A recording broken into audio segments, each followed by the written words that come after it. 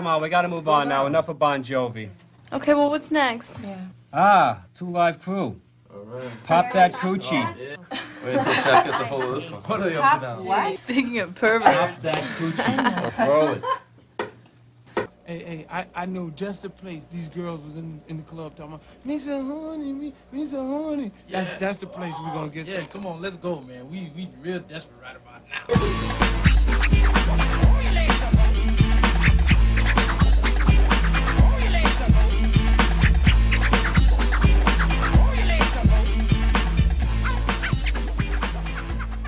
Well, I'm originally from Rochester, New York,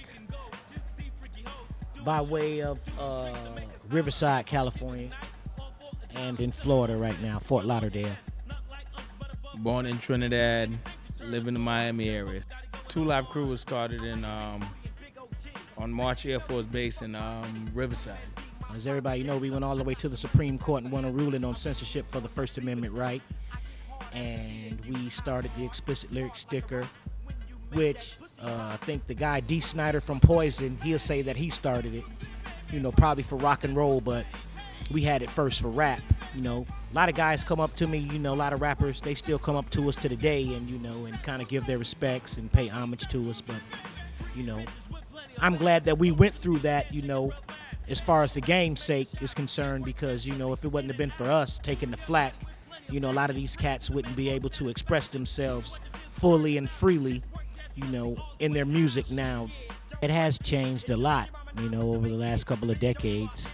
When we were doing it, it was all about, you know, basically like sex. You know, we just took that, what we saw in Miami, and, you know, we put it to music now versus, you know, it's like everybody looking good. And, you know, since money came into the picture as far as on the rap side of the industry, it's kind of where the young guys are like taking it to right now. A lot of these artists, the playing field is like even, you know, compared to a lot of the with the majors, because the independents started something or got their vibe where the majors had to catch up later on. And with the YouTube videos and so forth, you can do basically anything, you know what I'm saying? So it's a good thing, and it helped even it out, so a lot of these artists don't have to go wait for a record deal, they create their own. Well, to me, I say twerking is the same as popping the coochies. I thought Miley Cyrus was kind of sexy twerking a little bit. You know, she's kind of tall and got a slender kind of frame. She was working it. Molly was working it. I was like, you go, girl. 2 Live Crew and our music, you know, transcends time, I think, due to the fact that, you know, sex is something that'll always sell. What we're trying to tap into now is our old fan base and create a new fan base. And if we get lucky, we can put them both together. On this album, you know, it's real challenging. You know, some of the music is ranging from like really up-tempo dance to like really street trap. And it's different for us.